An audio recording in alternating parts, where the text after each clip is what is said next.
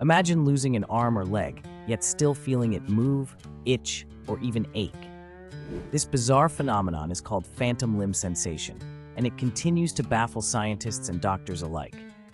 When a limb is amputated, the nerve endings in the remaining stump can still send signals to the brain, creating sensations as if the limb were still there. But the real magic happens in your brain's somatosensory cortex, the area responsible for processing touch and body awareness. This region contains a detailed map of your entire body. When a limb is lost, the brain doesn't instantly erase its map. Instead, nearby areas in the brain start to take over the section once devoted to the missing limb.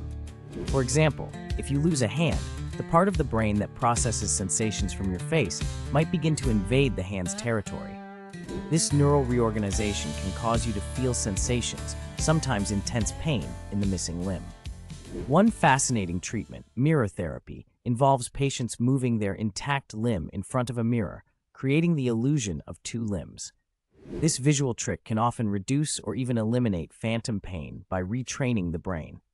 Phantom limb sensations reveal the brain's incredible ability to adapt and rewire itself, but also its stubbornness to let go of what once was.